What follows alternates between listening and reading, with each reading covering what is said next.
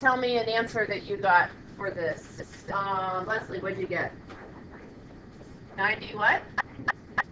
MJ? Tanner? How much?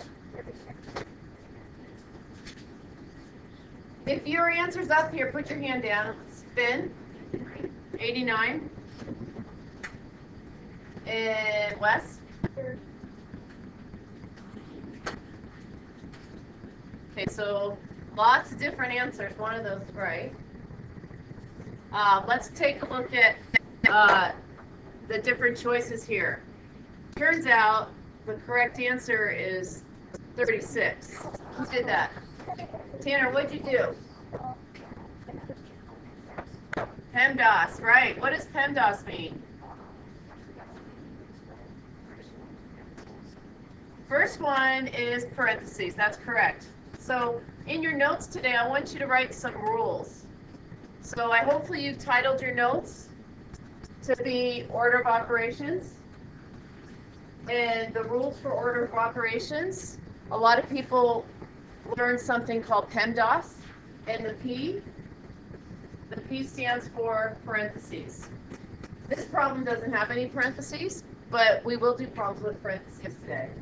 So what's the second thing? It's exponents. That's okay because you probably haven't done a lot of work with exponents. Some of you have. Raise your hand if you've done work with exponents. Okay. So an exponent looks like this. Like you might have a number like 3 with a little exponent, and that little number 2 is an exponent. Oh, yeah. And that we say 3 squared, which is 3 times 3. But we're not going to be working with exponents yet. But it's still part of the order of operations. So in your notes, you want to write down step 1 to be parentheses, and then step 2, the E stands for exponents. Okay, what's the next thing? Tanner, what's the M stand for? Multiplication, right? So it turns out the right way to think about this is you have multiplication. Let's read this. It's multiplication or division, whichever comes first. So you don't always do multiplication before division. You do multiplication or division, whichever one shows up in the problem first. So that means when you read left to right, ooh, look at that. Took that down by accident. When you read left to right in the problem, whichever one shows up first is the operation you do first. And when we do examples today, that will make more sense. And then the last thing's going to be what, Augie? So PEMD, addition and subtraction. So step 4, the A stands for addition, and the S stands for subtraction. But remember, you always do whichever one comes first. Okay, so if addition comes first, you do addition. If subtraction comes first, you do subtraction. We're going to do some examples. So, Tanner, you got this problem right. I think, Bryce, you said you got it right too. So since he gave us all the rules, Bryce, why don't you tell me what you did first in the problem? Right. So when you take a minute to look at a problem like this, you should first look over here and see if you have parentheses, and you don't. So then you go down and you say, well, do I have exponents? And there's no little exponents. So the next thing you would say is there multiplication or division? And Bryce, it sounds like you thought there was, so you did 5 times 6 first, because that's multiplication, and you got 30, right? Okay, so today from now on in your notes, even if you worked across the paper, today you're going to work down after this. No equal signs, you just work below. So you put like these little B's to show what your next answer is, and then you're going to copy the rest of the problem the way it was. So the addition comes down, the 10 comes down, and the minus comes down, and the 4 comes down. Okay, Bryce, next step. Right, so now you work left to right because there's no more multiplication. There's no division in the problem. So we look for adds and subtracts, and we do whichever comes first when reading left to right. So looking left to right, 10 plus 30 is 40. And then you bring down the 4. And 40 take away 4 is 36. And let's circle our answer. One thing I want you to notice is when you do a problem like this, your problem should be getting smaller. So think of a funnel, right? Your problem should be kind of funneling into that final answer. So if you work below the problem, it's going to get narrower and narrower. And that's going to be easier for all of us to read. And when the problems get really hard, it's essential that you work below them because it's very hard to work to the right. Okay, raise your hand if that makes sense so far. Okay, so let's see if you could do some practice problems. Let's keep those notes up there and move over here. In your notes, if you guys could please write down example 1 and remember your rules. So hopefully you have the rules written down. And go ahead on your note sheet to copy this problem, work it out, and then when I ask you, you can share your answer. And I'm going to bring the rules down here for us to look at.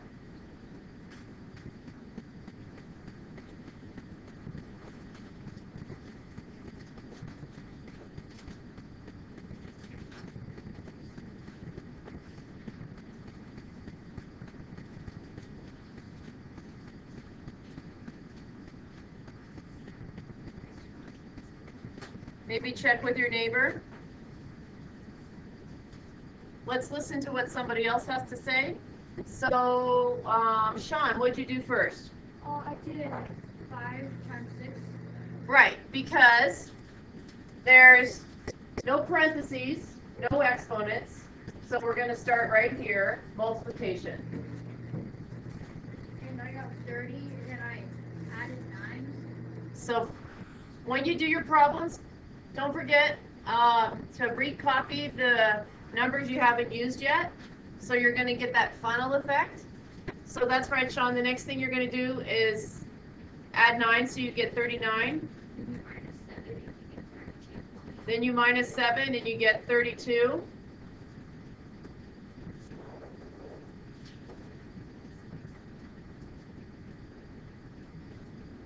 And that's your final answer.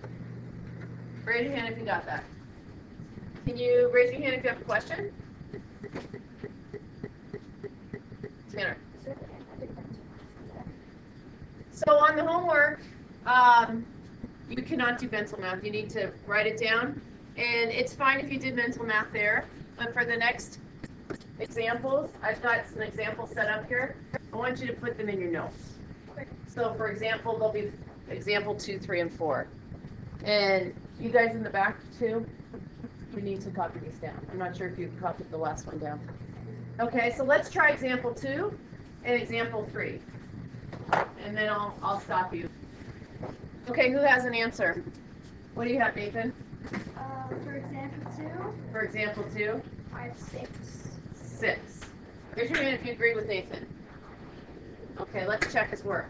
So Nathan, there's some hands up. Let's see if you can convince them or if we can find your mistake. What did you do first?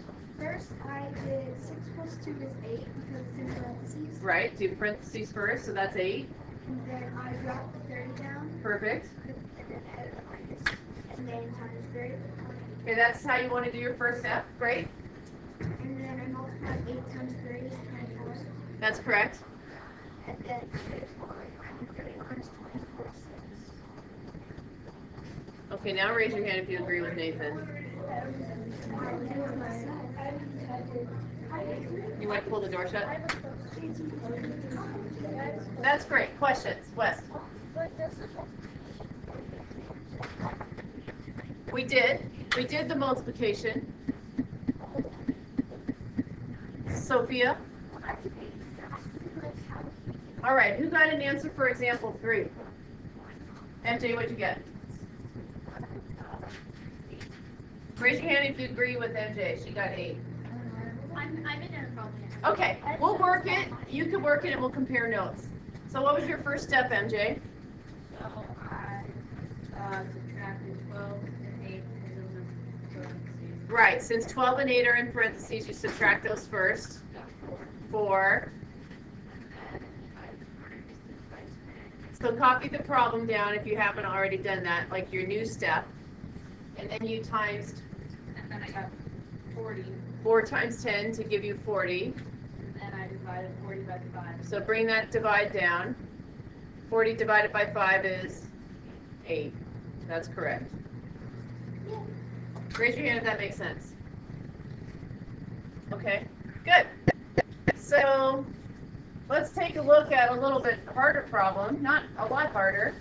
But let's take a look at number 4. Try this one more problem. This one last problem here. Make the decimals become a mental math problem there. You could do inside parentheses there in your head, right? So think about that. Okay, so Sam got 6. Raise your hand if you agree with Sam. Okay, many of you, but not everybody. Sam, what'd you do first? So I did 5 times 5 plus 6, which is 11, and then 25 plus 0.5. Good. He added the wholes and the parts. What's 0.5 plus 0.5? 1. So inside the parentheses, you really get 12. Nicely done. So 12 divided by 6 times 3. Now, you've taken care of parentheses. There are no exponents. Is there multiplication or division? Which one comes first? Division. So we're going to do the division first. So 12 divided by 6, Sam? 2. 2. So put a 2 here. Bring down the multiply. 2 times 3 is 6. Oops. You said it? You read that correctly. I know. Okay. So that's the kind of the straightforward set of rules for order of operations. In your book today, well, first of all, I'm going to give you a log on to your book. So I'm going to show you how to log on to the internet so you can use that book at home, or you could bring your textbook home. So if you guys could write this in your note planner maybe, or in a note page that you're going to bring home, you're going to log on by typing in www.pearsonsuccess.net, all one word, .com.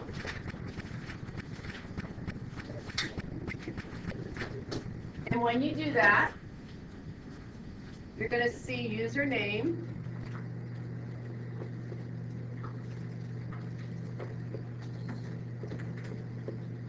And you're going to see password. I'll also leave this on the board. Up here, you can see it's up there. The username is Carew, my name. And the password is LMS for Louisville Middle School, 2012. All lowercase. So let's go through that. So I'll come back to this page. It's also on the board up here. So I'm going to show you how that's going to look. So I'm going to open up a new tab.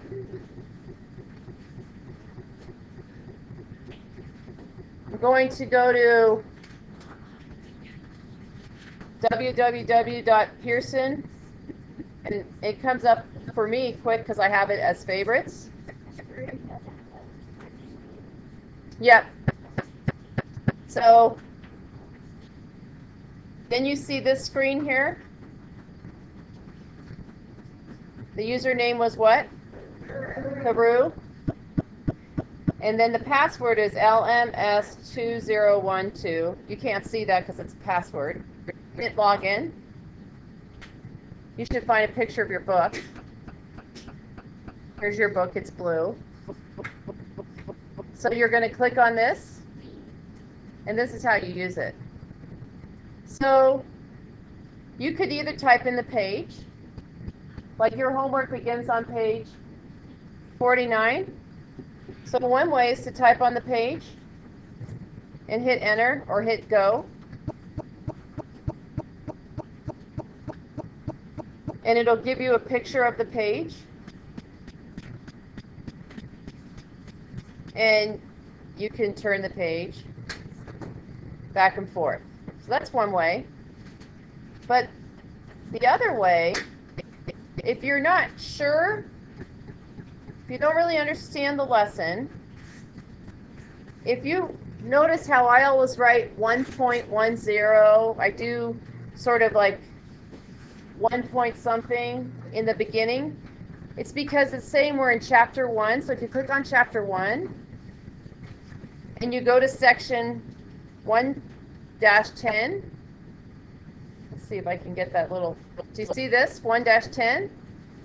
So if you click on that instead of the page number, it gives you all the examples. So you could go through different examples.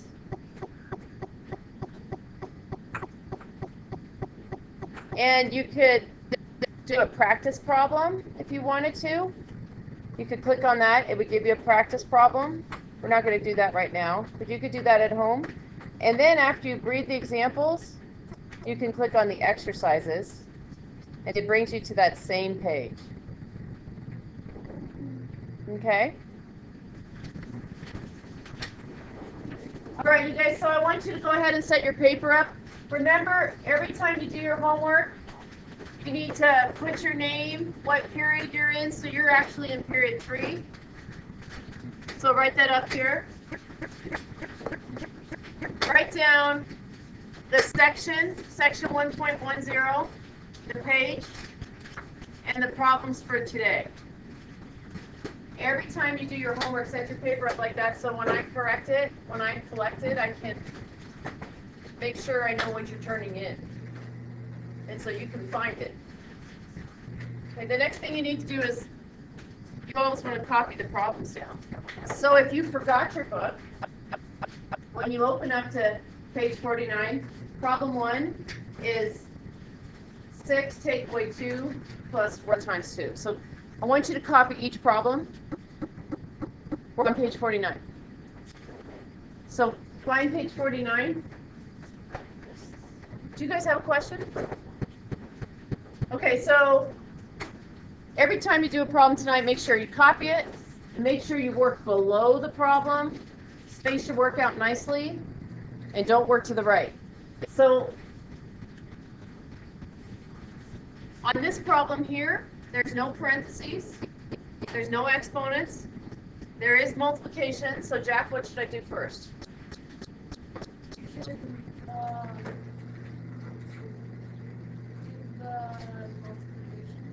Yeah, you're going to do the multiplication first, right.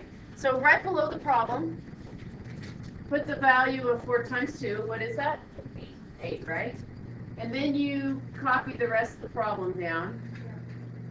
Can you keep doing the problem for me, Jeff? Well, 6 minus 2, that's 4. Right, you would work left to right, so that's 4. Bring the 8 down.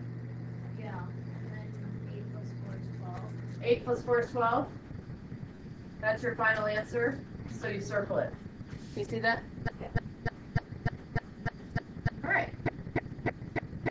So on the next problem, what part would you do first, Isabel?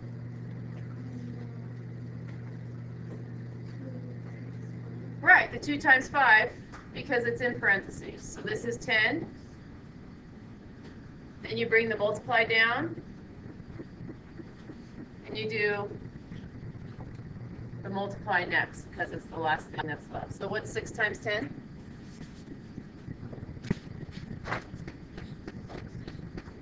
Right, 16. Okay, so that's how want you to set your homework up, but those are the beginning easy problems. I'm gonna skip to what is a more difficult example. So when you get to problems in the 20s, you're gonna see something like, this is an example of 22. It's not the problem you have tonight.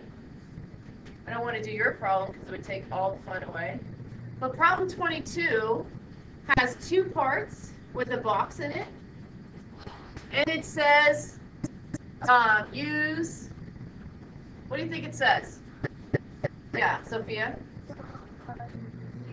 I forgot what it's called, the greater than. Right, use a less than, greater than, or an equal sign, right?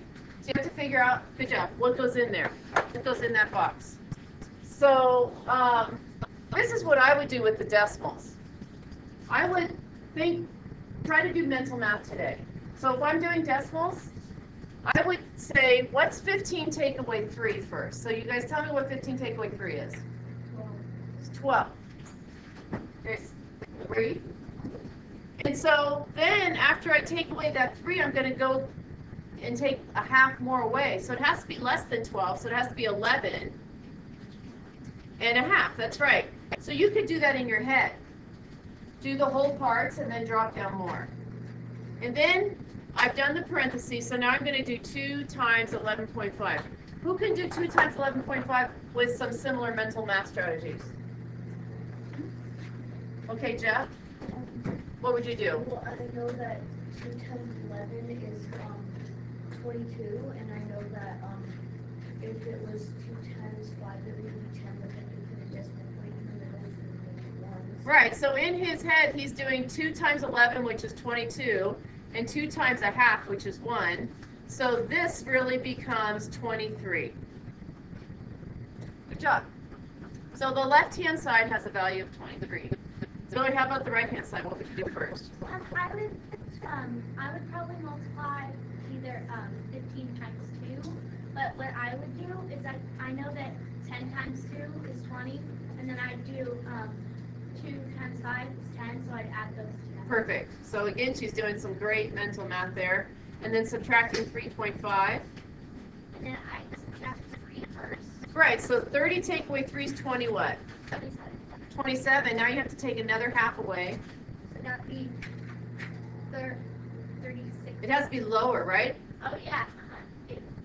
So instead of 27, it's going to be 26.5. Perfect. So now you're going to compare 23 to 26.5. So in the box, you have to make your sign go which way? Where's the pointy part going to go? To the left.